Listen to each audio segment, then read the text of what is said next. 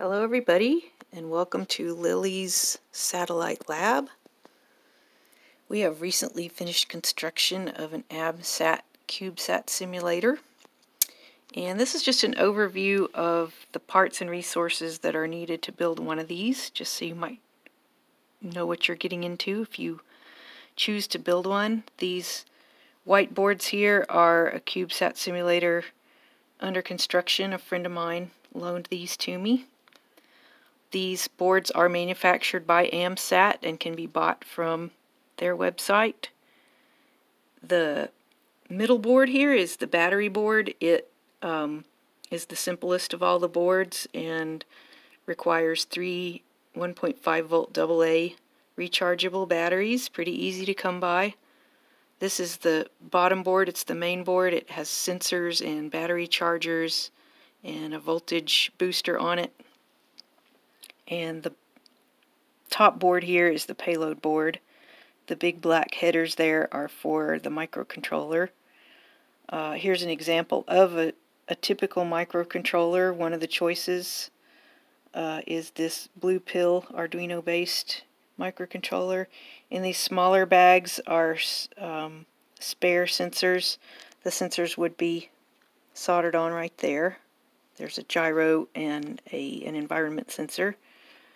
These are examples of two of the voltage current sensors that go on the main board. This board has the blue ones on it. My friend trimmed the edges off of them because they were too big. The purple sensors are more ideal for size, but the blue ones have proved to be a little more reliable. It takes a little bit of creative engineering to get them to fit. I did not trim mine, but there are several different ways to get them to fit. Other things that you will need are these big basic things, like you'll have to 3D print some frame parts, like the gray frame here of the satellite. The plans for those are on the GitHub website for the CubeSat Simulator. Also, some other big basic parts are solar panels. These small solar panels. This is one that's already got the connector soldered onto it. There's an example of one of the batteries. These are examples of the stacking headers that you need to stack the printed circuit boards so that the payload board can talk to the Raspberry Pi on the main board. There's even some really basic things like Velcro and mounting tape involved for putting this together. The Velcro is for the solar panels so that they will stick nicely to the sides of the frame.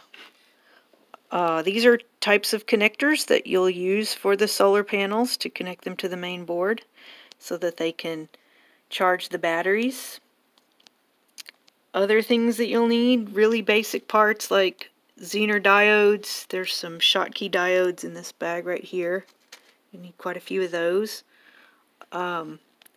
Just basic carbon resistors. Different values of those are needed. All of these parts are on the bill of materials that is also on GitHub. It's pretty exhaustive. Most of the sources there are updated, and it takes a while to get parts, but you can find them. These are more the infrastructural type parts. Here's some sockets, headers that I use for my microcontroller. These are standoffs and nuts to put all the boards together. To secure them together. Here's a good assortment of different sockets and pin headers. I used sockets for my sensors so that if anything happened with them and I needed to replace any of them, they would be easy to replace. These are LEDs in several different colors. You can get a little kit like this of a couple different sizes for about $10, and the CubeSat Simulator calls for red, green, and blue LEDs just as indicators. This is a spare SMA antenna connector, and that's to connect the antenna that's on top of the simulator. Right there, connect that antenna to the main board with that connector. And this is an RTLSDR. This is the receiver that you will plug either into a Raspberry Pi or a PC to receive the telemetry or other transmissions from your CubeSat simulator. And here's the accompanying antenna to match the one that's on the simulator.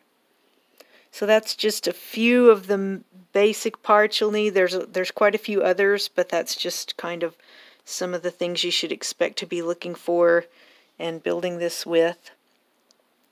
And a good idea is to get together with friends and go in together on parts and maybe get 2 or 3 other people that want to build this alongside you. And then if you have too many other spare parts left over, you can let Lily the alien eat them because they're her favorite food. So I hope this is encouraging, helps anybody feel a little bit more confident about wanting to build a CubeSat simulator. I wouldn't call it a first project, but it's definitely something that most builders could do pretty easily. The test procedures and the instructions online are great, and there's a lot of good help from people who've built one in the past. So happy building, enjoy, and I hope this is helpful.